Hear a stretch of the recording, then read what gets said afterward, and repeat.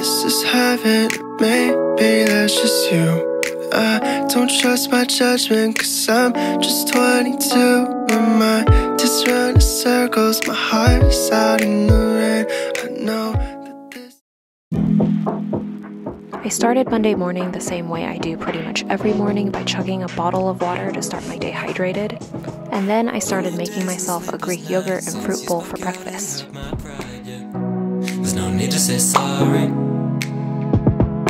I can't get you off my mind, and you can't tell me this don't feel right, yeah. I know that you want me. For lunch, I decided to make salmon with ginger soy noodles with this stir-fry kit. I got this one from Sprouts, but most grocery stores have some similar version, and they're super convenient.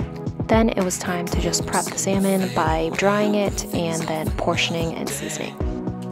I don't need to worry when I'm with you. When I'm with you. I can't think straight right now, baby, but you should know that that don't faze me. Cause I know we'll be alright when I'm with you. And here is the final product. Easy because I only needed to prep the salmon, and delicious.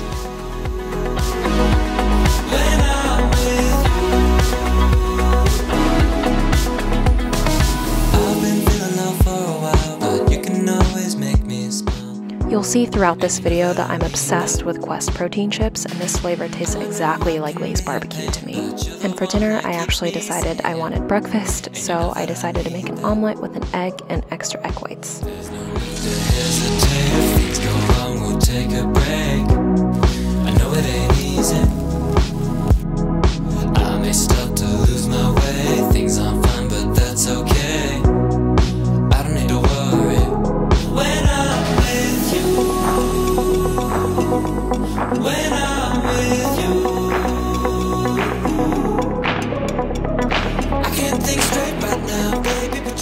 For Tuesday's breakfast, I decided to make a breakfast sandwich on an English muffin.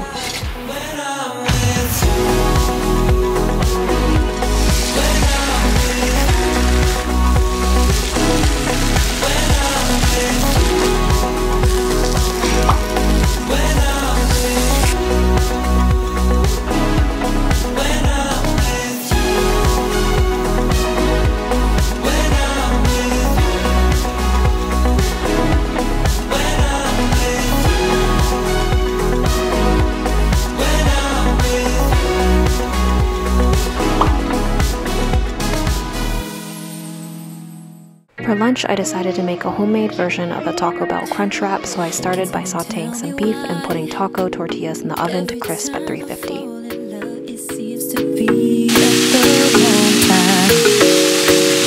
You walked into my life.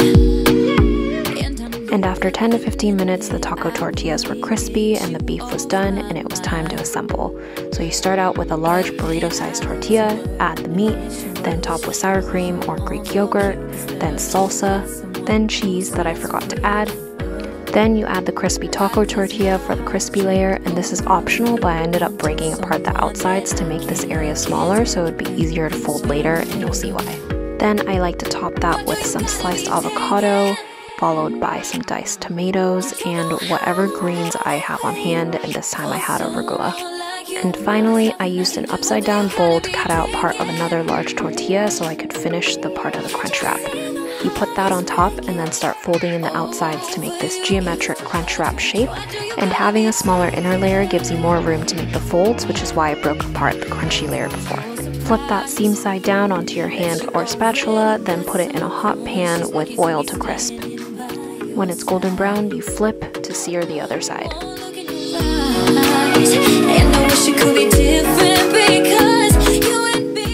I made one crunch wrap each for both me and my boyfriend, and they were so good. It's always one of our favorite things to eat for lunch because of how filling it is and tasty it is.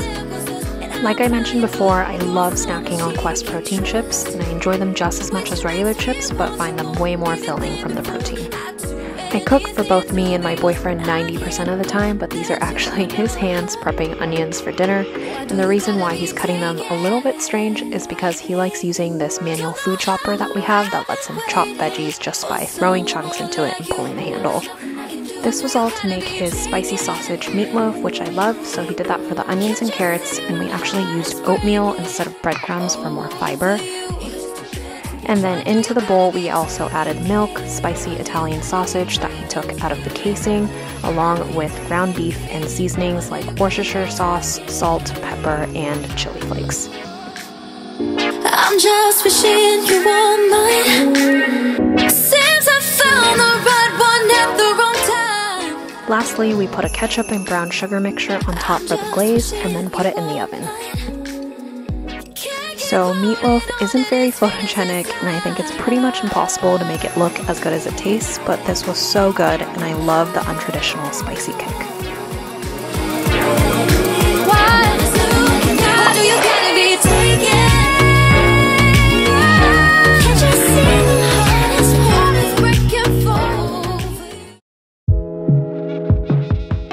Wednesday's breakfast was a simple lox bagel with cream cheese and capers. Fine about what went down with us. I had to take my time. I had to take my time to talk to you. For lunch, I decided to make a healthy, low-calorie personal pizza recipe that I've made a bunch of times now. The base is Greek yogurt, a little bit of flour and coconut flour, baking powder, and some seasoning. And I like this better than cauliflower pizza crust because it has more of a chew, and I think that's from using real flour. I'll leave the recipe for the dough in the description box, but basically you mix everything up in a bowl and then you start spreading it on a piece of parchment paper on a baking sheet. And this is kind of the hardest part because it's a little bit tricky, but it's easier with a silicone spatula. You bake that in the oven or air fryer for about 20 minutes, and then you can add your toppings. So I used some pasta sauce, some low-fat cheese, and salami.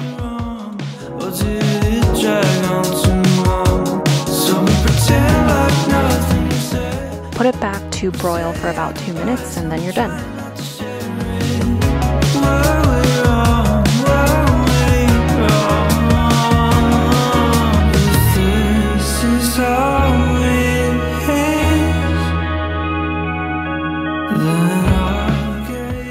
For dinner, I just wanted leftover meatloaf with a side of these pre-prepped oven-roasted potatoes and onions that I cooked in the air fryer, and then I ate those with a side of veggies.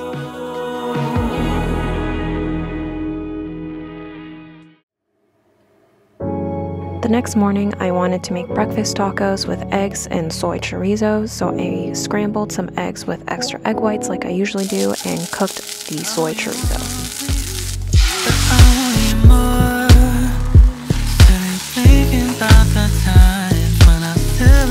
The signs. Are you thinking of me? I'm not quite sure, but my intuition's telling me you never really were. I've been running, been trying to hide my feelings. For lunch, I decided to make crunch wraps again to use up the rest of the ingredients I had left over from earlier in the week, so same as before, but this time I remembered to add cheese.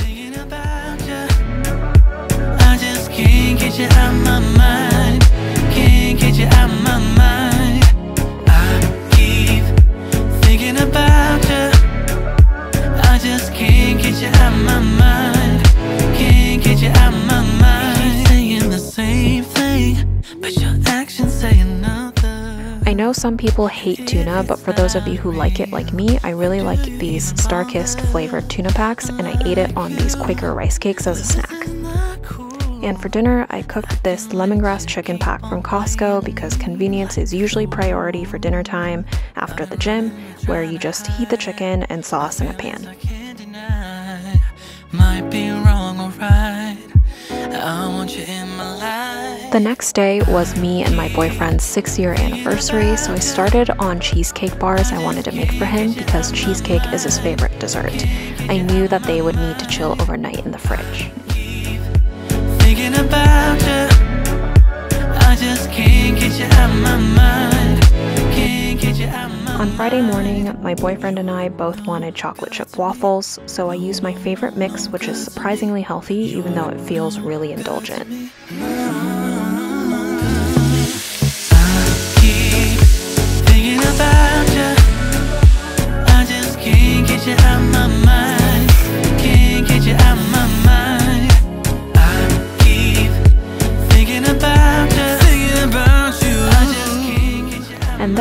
time to take the chilled cheesecake out of the fridge so I could cut them into bars. And then as soon as I was done, my boyfriend actually ended up having one of them for breakfast. For lunch, we just ate the last of the leftovers to keep it simple and light before our dinner plans. For dinner, we arrived at a really nice restaurant and we had a lot to celebrate because, surprise, we got engaged. Earlier, before dinner, while we were walking around in Golden Gate Park in San Francisco, my boyfriend got on one knee and proposed. As you can see, I was very emotional, but I said yes, and I can't wait to marry my best friend. So needless to say, we were both very happy during dinner, and the beautiful food made it 1,000 times better. Each plate was like a work of art and tasted amazing too. So if you're ever in San Francisco, I highly recommend Sorrel. Yeah, I'll shout it from the rooftops. I gotta jump out of a window if you come. On Saturday morning, I wanted a fruit smoothie bowl for breakfast, so in my blender I put in some soy milk, frozen banana, strawberries, and an acai pack, and blended it all together.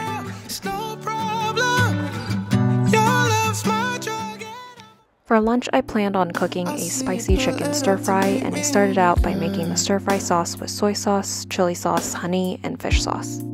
The recipe works with any veggies, but today I used asparagus, and I prepped those by snapping off the woody ends. Then I chopped some green onion and chopped the asparagus into bite-sized pieces.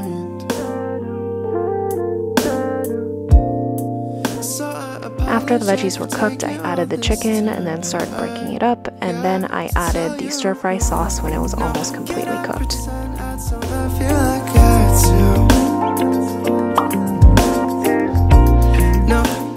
Dinner was a spread of takeout from a local Afghan restaurant that we brought to our friend's house to eat in their backyard.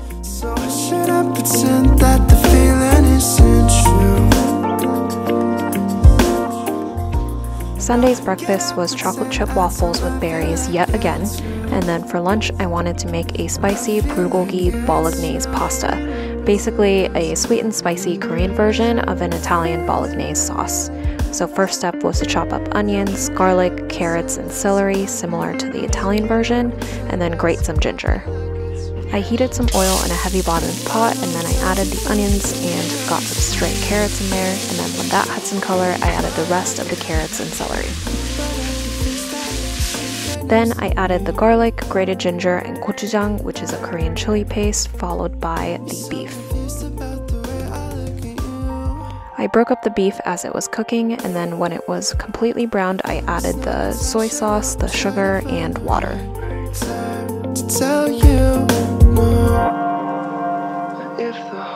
Then I closed the lid and lowered the heat for it to simmer for a while, and when it was almost done, I cooked the spaghetti.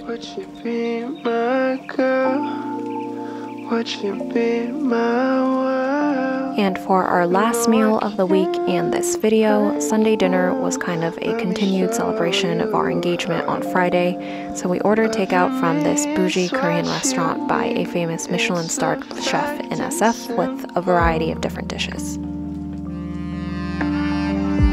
Loving me is what you need, it is so simple. Loving me is what you need.